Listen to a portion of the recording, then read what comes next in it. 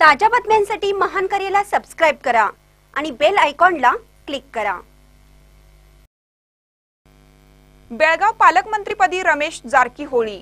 बेळगावच्या जिल्हा पालकमंत्री म्हणून गोकाकचे आमदार तसेच जलसंपदा मंत्री रमेश जारकीहोळी यांची नियुक्ती करण्यात आली। यामुळे बेळगाव जिल्ह्यावर जारकीहोळी यांची पकड मजबूत झाल्याचं सिद्ध झालं आहे।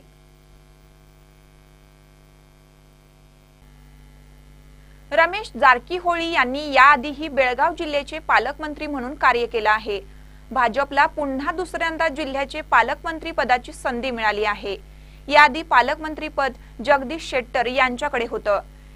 जेडीएस आणि काँग्रेस युतीचे पतन करण्यात रमेश जारकीहोळी यांनी मोठी भूमिका बजावली होती। महानकर न्यूज साठी बेळगावहून राजू कोळी।